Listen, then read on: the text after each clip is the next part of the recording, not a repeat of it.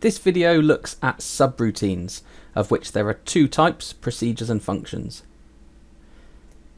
So what is a subroutine? Well, as you write bigger and bigger programs, you get more and more lines of code, and finding errors, editing the code can become very difficult. So what sensible programmers do is they make use of subroutines. Now, a subroutine can be thought of as a mini program that sits in the background waiting to be called, and when it's called, the main program will pause, the code within the subroutine will be run, and then once that subroutine has finished, the attention will turn back to the main program and the instructions in the main program will continue to be executed.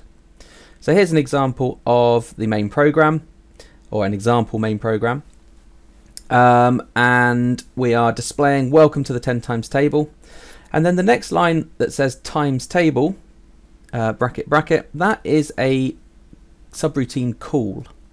Now what it will do is it will call a subroutine that has been written elsewhere in the program that has got the name times table. Now in this subroutine that we can see, there is a for loop, and basically it will loop round and it will print the 10 times table to the screen. Once that for loop is finished, the attention will turn back to the main program, and the last instruction, which is simply an input statement which will pause the program, will be executed. So here we are calling the procedure is then run, and we then come back to the main program, and that's the idea of subroutines. So a procedure is a type of subroutine which when called executes its code, but it doesn't pass anything back to the main program. So here's another example of a procedure, and this one is written in Python. Now when we run this program, the procedure will be ignored. Okay, so where it says def, where you're defining the procedure name called print name, all of the code within that procedure will be ignored, and the program will run the first line of the main program's code, which is print welcome to the name printing program. It will then print a load of stars, and then that third instruction in the main program is the procedure call. So it's going to call the procedure. At that point, the main program pauses and the attention turns to the procedure. The code within the procedure will be run, where it will ask you for your name, it will ask you how many times you want your name printed, and then a for loop will print out the name that you entered, the number of times you requested. Once that procedure has executed its code, we come back to the main program and we complete the code within it. Now at this point, it's a good idea to look at the different types of variables that you can have in programs. So there are two types of variables that you can have in programs. They are global variables and local variables. A global variable is defined in the main program, and a local variable is defined in a subroutine. So with this code example here, we've got the main program, which starts by assigning the string me2 into a variable called s. The second line of the main program is a function call. So we call the function, and if we look at the code in the function, we are assigning another string to a variable called s, and we're printing it to the screen.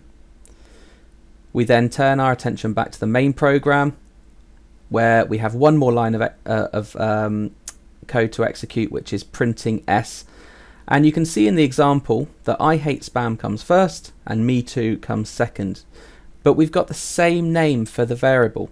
So this highlights the difference between a global and local variable. We've got two variables called s, but they are separate. They are actually separate locations in memory. S that contains me2 is a global variable. The s that was declared and assigned a value in the procedure is a local variable. So in terms of the ordering, the main program will assign a value to s, but the global variable s. It will then run the function where I hate spam is assigned to s, and that's why that is printed first. So I hate spam is printed first. We then come back to the main program where we're printing the global variable s, which is why me2 comes second. So there's your local variable and there's your global variable. So if a subroutine doesn't assign its own variable, it's going to use the global variable. So here you can see that I haven't actually assigned a local variable into the function f. I've just printed s, and s was already declared and assigned the string I hate spam before the function call, which is why it prints out the global variable, as you can see in the example output window. So they're both global variables there. Now, using variables, global variables, local variables, that certainly has its place. But what we do often want to do is actually pass variables, values from a variable, into a subroutine and pass values back out. It makes for much more efficient coding. There's less chance of error by overwriting the value of global variables by some function somewhere. It's much better to pass a copy of a value into a procedure and work on that value and then pass it back to the main program. So we'll have a little look at parameter passing now, passing values into subroutines. So we've already seen we can use subroutines to better organize our code so that finding errors and editing the code can become easier. And this is because major sections of our code is self-contained and separate from one another. But one problem with the way that we've previously written subroutines is that the data inside it stays inside it, and these types of subroutine are called procedures. So let's have a look at passing parameters into procedures and the benefits of doing that. So if we wanted to write a program in Python which printed the 10 times table, we might write the code that you can see on the screen. We have written our mini program that prints out the 10 times table in a procedure, and we've called the procedure which is called times 10. But what if we wanted the user to choose what times table they wanted to view? At the moment they can only view the 10 times table. What if we wanted them to pick a particular times table, perhaps 2, 3 or 4 times table? What would we do then? Well, with our knowledge of subroutines at the moment, we may decide to give them a little menu system, have lots of different procedures that have been written, one for the 7 times table, one for the 8 times table, and so on. And then with our menu system, they could pick a particular times table that they want to view, and using some a selection, if the choice is 7, it will call the times 7 procedure. Else, if choice is 8, then it will call the times 8 procedure, and so on. So this is a way of getting the user to choose. But there's a big problem with the way that this code has been written. There is a lot of repetitive code, lots of duplication, and programmers don't like duplicating code. They want their code to be efficient, and this isn't efficient. So there's a much better way of actually coding this program, and that is using the idea of parameter passing. So in order to make a more efficient program, so having less code, what we want to do is have one procedure which will do the multiplication and pass a different number into that procedure depending on what the user chooses. So that code that we had before, which was a fair few lines, this actually replaces it, and it becomes much more efficient because it doesn't limit them just to 4 different times tables. They can now pick whatever times table they want. So here we've got an example where the main program, there's a while loop, and the first instruction that will be executed is asking them to enter a times table of their choice. They enter a number, any number, and that number will be stored in a variable called choice. And then the magic happens. We've got a procedure up the top here called times table, but when we call this procedure, there's one extra thing that we've got. We've got the variable inside the brackets. So we're actually going to pass the contents of this variable, which is known as an argument, into the procedure called times table, and that's going to be picked up, that argument's going to be picked up in a parameter called number. Then this procedure has got a value in number which it can work with. It's going to do a loop for 10 times, and it's going to print the counter of the for loop, which will be 0, then 1, then 2, then 3, then 4, all the way up to until it gets to 11. So it will print 0 multiplied by, and then the number that was entered into this procedure, let's say it was a 6. So 0 multiplied by 6 equals 0 times 6, which is 0. Then it will loop around again. The counter will now be 1, so it's going to print 1 multiplied by 6 equals 1 times 6, which is 6, and so on and so forth until the loop is done. So here is an example of passing a value into a parameter in the procedure, which will then work on that number. So the procedure above now takes on the value passed to it from the main program. A value is being passed into it for processing, and this value is known as an argument, and this process is called parameter passing.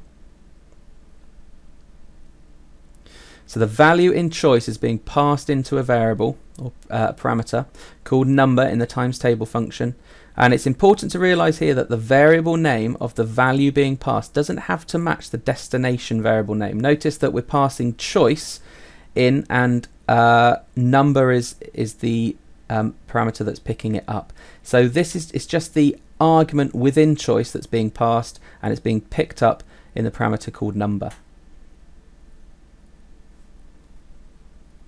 Okay, so that was procedures.